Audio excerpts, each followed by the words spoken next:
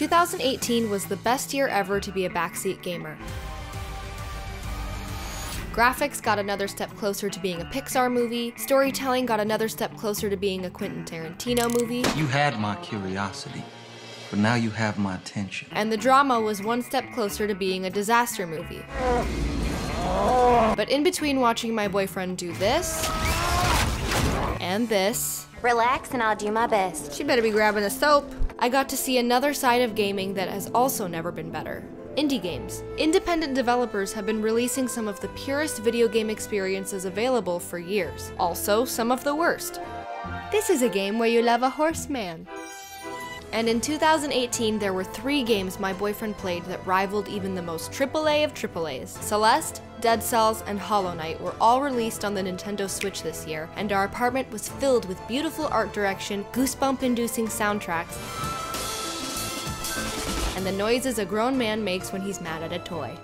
But this isn't a review of Celeste, Dead Cells, and Hollow Knight. This is a review of what it's like to live with someone who plays Celeste, Dead Cells, and Hollow Knight. When Celeste was released in January, my boyfriend had just given up on certain moons in Mario Odyssey, so naturally these not difficult at all to collect strawberries were a perfect way for him to relax. The difference though is that the difficulty of like jumping rope isn't a part of Mario's struggle. Mario isn't Corbin Bleu from Disney Channel original movie Jump In. What's this about Double Dutch? Nothing. But in Celeste, the difficulty is the story. Madeline knows how hard climbing the mountain will be. That's the point of doing it. The self-doubt and straight up anxiety my boyfriend felt during his playthrough were meant to connect him with the main character in a way I've never seen before. Madeline wants to conquer Celeste Mountain the same way gamers want to conquer Celeste the game. The hands-on experience of overcoming obstacles inside a video game, combined with a character arc about overcoming obstacles inside yourself, is not only genius game design that keeps players moving forward when the game gets tough, but also quietly teaches them to keep moving forward when life gets tough.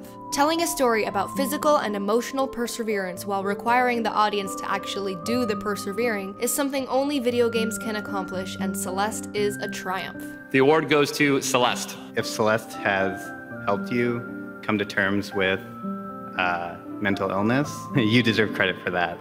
That change came from inside of you, and you're capable of a lot more. Thank you. But will watching someone else play make you want to conquer Madeline's anxiety and depression? Yeah, only instead of making you want to climb the mountain, it will make you want to jump off of it. I'm sorry, Celeste fans, I got really uptight watching my boyfriend play this game. It would be obvious what to do, but still take him like a dozen tries. So I would end up yelling and coaching him as if I even knew the buttons. He would say, "Then you try," and I'd be like, no, and go back to angrily petting the cat. I did love how excited and proud of himself he would be after completing certain stages. By the time that happened though, my butt cheeks were so tired from clenching that I needed a lay down. While Celeste's frustrating to watch gameplay was redeemed by its innovative storytelling and all-around cuteness, Alan! The next indie game that my boyfriend became obsessed with beating was not. I don't like Dead Cells. I know it won Best Action Game at the 2018 Game Awards. I saw this guy's cowboy hat. He seems nice, but I don't like it. Pretty much any game that requires my boyfriend to start at the beginning when he dies is just a no from me, dog. It's just kind of boring. I don't care that he's gradually getting stronger. I don't care about all the possible synergies and character builds. I just want to be entertained if I'm watching a game, and I'm freaking bored of these boogers, man. I can't even tell what's happening most of the time. It's cluttered with enemies, the combat is lightning fast, and literally everything is exploding always. Kill an enemy? Explosion. Pick up an item? Explosion. Eat Taco Bell? Explosion. That's not related, but it's true. Lots of times my boyfriend would laugh and say, "Whoa, did you see that?" And I'd be like, well, my eyes were open and pointed at the TV, but the only way I can describe what I saw is diarrhea Christmas lights, so no. Now, I know I've been a little bit negative about these last 2 games, but only because as a non-player, it's harder to get invested in a 2D arcade-like experience than something cinematic with voice acting and state-of-the-art motion capture. That's why I think the last game in this video is so special.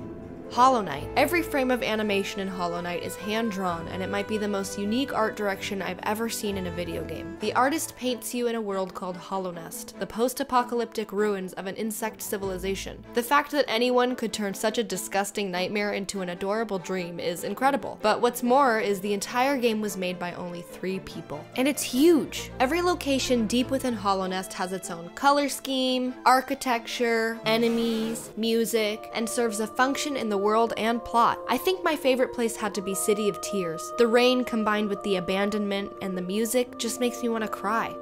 That's why it's called that. Or I'm just a huge mess. Although I did love when he would visit the caterpillar who lost his babies, cause look how happy he is when you rescue them. Aw, it actually does make me want to cry. I love them. The art style isn't the only reason I couldn't look away from Hollow Knight. The controls and combat are so simple that it's easy to follow, unlike Diary of Christmas Lights. Yet they require so much precision and skill that it felt like my boyfriend slowly became the knight. The game was actually pretty difficult for him right up until his 5th or 6th attempt at fighting these mantis boys. Then suddenly something clicked, and he was like, after that, the difficulty came in perfectly timed waves. And right when we thought he'd become overpowered, the developers were like, oh, word? Here's Deepness, try not to poop your pants. He'd often be lost, low on health, and scared, but then there'd be a lull in one of those perfectly timed difficulty waves, and we'd hear this. That's when you know you can relax, because this guy's gonna give you a map and provide some much needed comic relief. Also, check out his trophy wife. Wow, good for you, chubby map guy. So, I think Hollow Knight is gonna be the first game on Girlfriend Reviews where I have nothing to complain about. He's just so cute, oh my god, I die. Look at him running around, little cape, arms and legs tucked in, little face, oh. So what have I learned about indie games? Well, I think small teams pulling their limited resources and limitless talent together to create works of art they love is what makes us love them. When you see what just a few passionate developers can release, and usually at a much lower cost, it really makes you question what the heck is going on at some of these AAA studios. It's apparent that the gaming industry likes cash grabbing just as much as the music industry or Hollywood, and quality is ultimately what pays the price. Indie games, much like indie bands or indie films, are where you'll find passion projects. Artists with a vision who are thinking outside of the box and have something to prove. You probably won't see any mind-blowing CGI in an indie film, and you probably won't play an indie game with 60 voice actors. But in both cases, you will see how limitations require creativity and innovation to get noticed. When a company has millions invested in marketing and already knows how many copies and microtransactions they'll sell, do they even need to make a good game? Okay, you guys, next week is our review of The Last of Us. We know how bad you want it. How does watching us play it on Twitch sound? Because that's what we're gonna do. Be sure to follow us at Girlfriend Reviews and stay tuned tonight. It will be our first stream ever, so if we mess it up, don't make fun. Alright, see you guys then. Bye and Happy New Year!